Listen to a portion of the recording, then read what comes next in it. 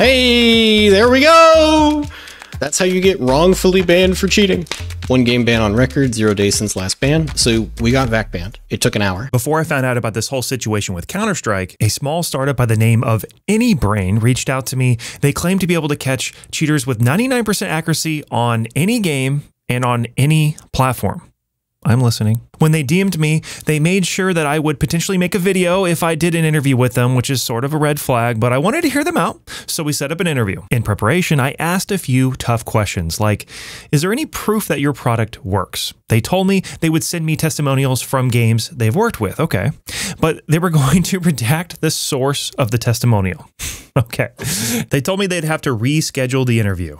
Okay. And before everyone gets their pitchforks out, interviewing anti-cheat people is inherently difficult. They won't tell you what they are doing for obvious reasons, but in anybrain's case, they can't show me that they even have a working product. And I don't want to promote a company I can't trust or validate. Sending questions ahead of time is pretty standard. It's what I did when I set up an interview with Phil, the head of anti-cheat at Riot's Vanguard and previous head of anti-cheat at Amazon. And getting back to anybrain, I did eventually get them to respond to a few of my questions, which we'll get to in a minute. And I must give them some credit. At least they attempted to talk about what they were up to, which is not the MO of other big players in this space, such as Valve. While I was researching this topic, Counter-Strike 2 was in the middle of their largest ban wave in CS history, and it's not the good kind. In October, multiple large false ban waves hit the community. First, it was an anti-lag setting for AMD drivers, and then there was a few other false detects, such as a well-documented issue with Windows 7. Over time, everything was mostly figured out, but a lot of people were still left banned, and people were frustrated with Valve's silence. It was discovered that their AI anti-cheat was confusing high DPI movement for spin botting. People were able to reproduce the false detection, going as far to do speed runs, proving that anti-cheat was detecting and banning users falsely, live in real time. And I know what many of you guys are thinking, play stupid games, win stupid prizes, but I think this just points out that number one, AI cheat detection is not perfect. And number two, the bans are being carried out by AI in real time, which was not the case in the past. And thirdly, these accounts are still banned, which makes me believe a human never reviewed them. So what's going on here? Well, in March of this year, Valve dismantled their community-run anti-cheat solution called Overwatch. Their reasoning? Well, we don't know. They haven't actually publicly stated anything, but we know they couldn't stop cheaters from using bot accounts to game the Overwatch system. Cheaters would use their bot accounts to keep themselves from being banned, and in some rare cases, banning legit players in the process. This is the YouTuber Sparkles, and he made a video about 3 years ago about, well, I'll let him tell you. The secret, shady underworld of cheaters manipulating the Overwatch system to their advantage, remaining unbanned, getting other cheaters banned, and possibly even getting innocent people banned, yeah? I've already seen like a couple innocent people get grief banned. He interviewed a cheater who showed how they gamed the Overwatch system. I don't wake up in the morning wondering if I've been banned even after a really cheaty couple games. Because at this point, I just can't see how I'm gonna get banned. Yeah, I actually took a video demo for you of just checking the box in my cheat, like going into an Overwatch case and then checking the box, and then you can just see all the players immediately show up. You see, in Overwatch, everyone is supposed to be anonymous. The player you are judging is just supposed to be a suspect. His name should not be visible. And then I can open their profiles. People have developed services in which bots go through Overwatch cases looking for specific people. Way easier to prevent someone from being convicted than it is to force someone to be convicted. Okay, to wrongfully convict them, yeah. Yeah. Valve couldn't detect and identify cheater bot accounts, so they overhauled the Overwatch system, replacing humans with AI in March of this year. Think about that. Valve's AI wasn't smart enough to catch bots controlling the Overwatch system, so they took humans completely out of the loop and gave the power to AI. All cheat reports are now sent to Overwatch AI for review. Okay.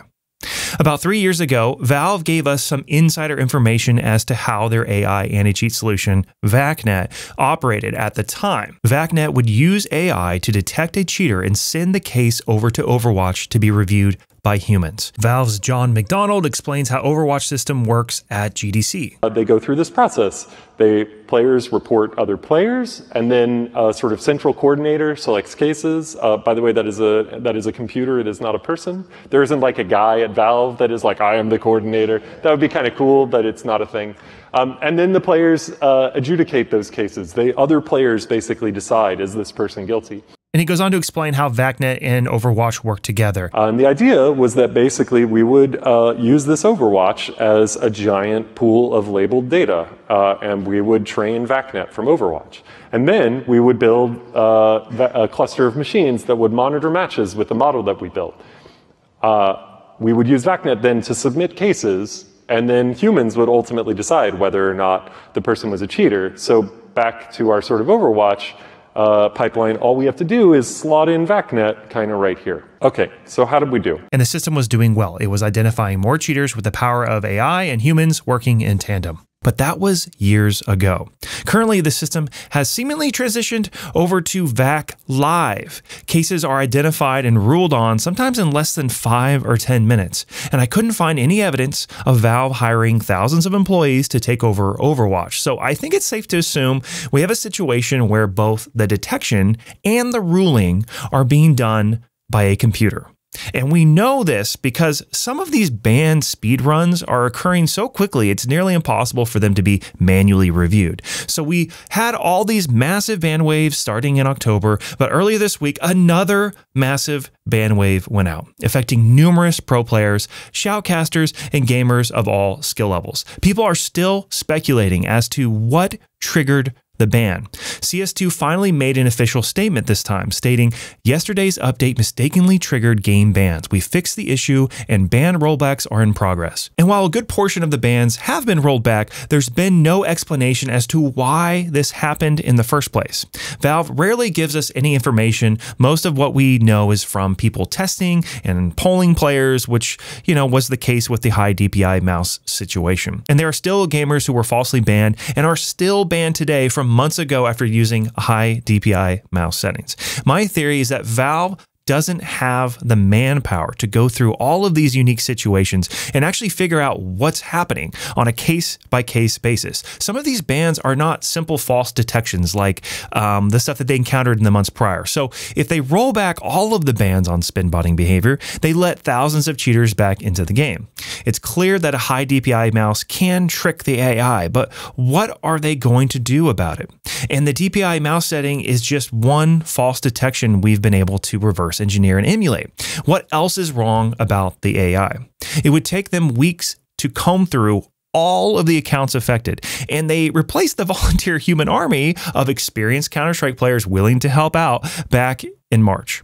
And even more ironic, Valve probably banned a lot of their ex-volunteers by accident with their latest shenanigans. But let's back out a bit and understand why there is no amount of money or resources Valve can throw at this to solve the underlying problem.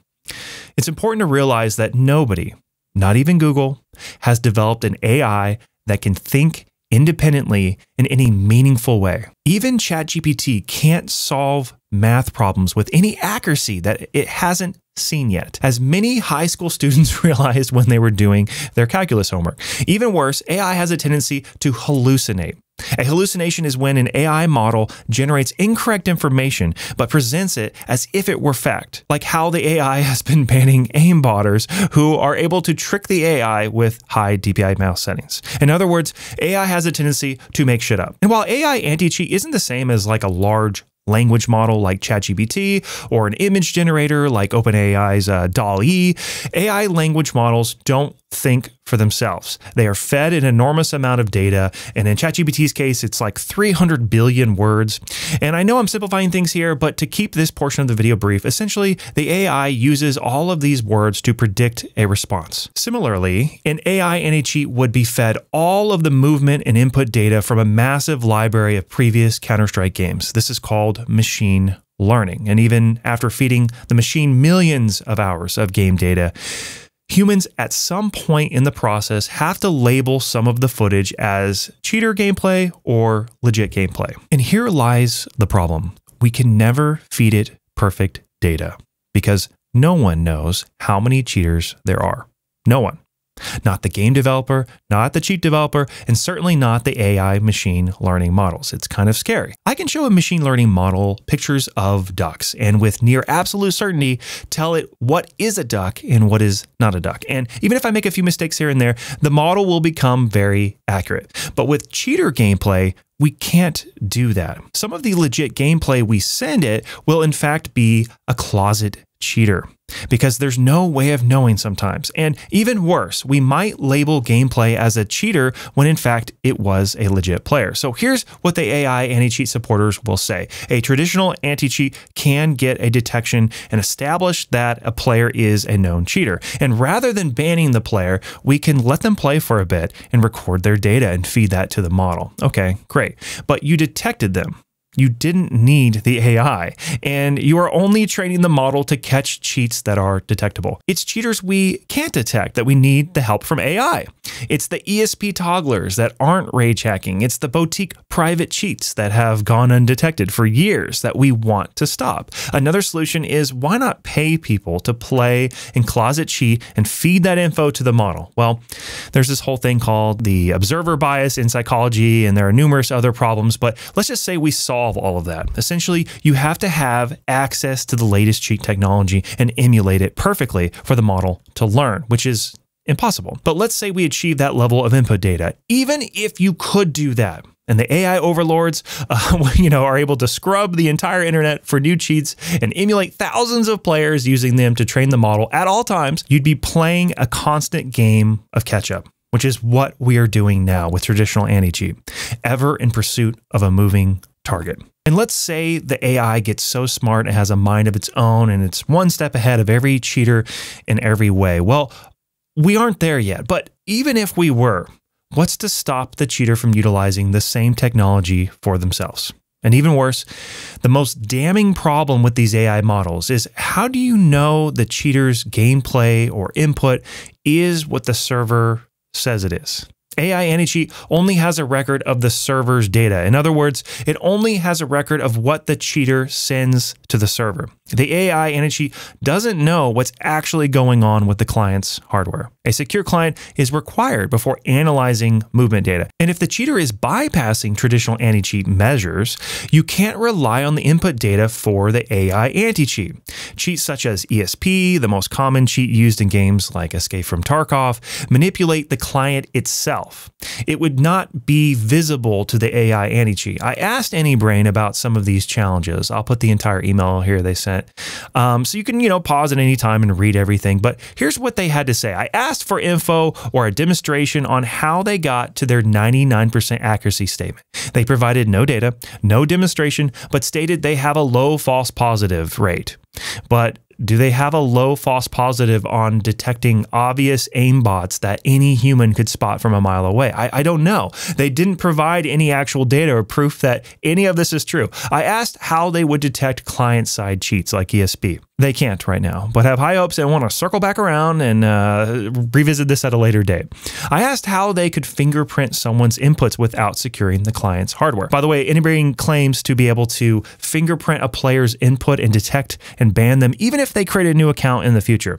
They said it would be used on top of a traditional anti-cheat. Quote, contrary to traditional anti-cheats, we do not need to know what's on the hardware.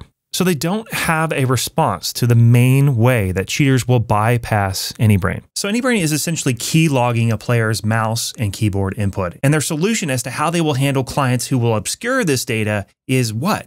Maybe they misunderstood my question and got caught up with the word hardware, but this is literally the biggest challenge they must overcome. How do you know the client is inputting the keys and mouse movements you say they are? If the hardware isn't secure, you cannot analyze the client's input. I asked them, has anybrain's technology been validated by independent industry experts? If so, could you share these endorsements? They backpedaled and said they are just getting started, despite saying they have been working on this tech long before 2015 in another interview. They gave me this study they did for me to review. In the abstract, their research is solely based on aimbots and no other cheater behavior, so no ESP detection or any other types of cheats. And of course, they have nothing to prove that they can fingerprint players and all of the other extraordinary claims. They also acknowledge in the study that there isn't an official report of the exact amount of active cheaters playing in the game, but they argue that their data set is representative of the real-world proportion of legitimate to fraudulent players.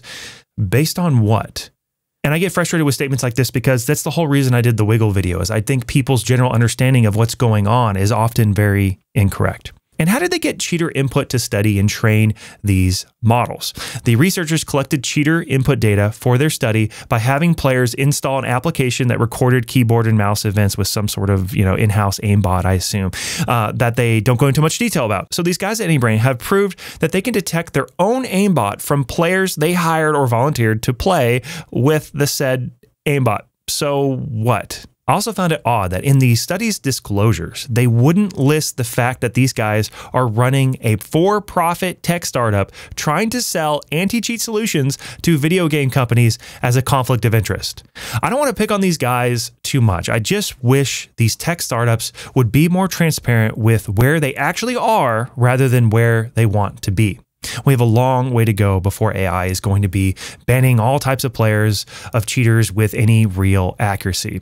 And to anybrain, shame on you. You can't take a call with me and explain how your shit works. You can't show me a shred of evidence your product works. Sometimes I feel like my reputation is more at stake than these tech startups. Now, what do I think about AI's role in the anti-cheat space is right now? AI is an additional tool to help us create a more fair playing field. I will continue to extend an invitation to anybrain, Valve, or any developer to show me a working product. So far, I'm unimpressed. And as far as Valve is concerned, I don't even know what to say. It's a dark time for competitive FPS shooters. And with Tarkov's Arena around the corner, it's not looking great for Battle State games as well. They announced a 16,500 player ban wave in 1 month recently, up from 2,400 from the previous month. And they recently had a cheater streaming in their online tournament. He made it all the way to the 7th day before they banned him live. And,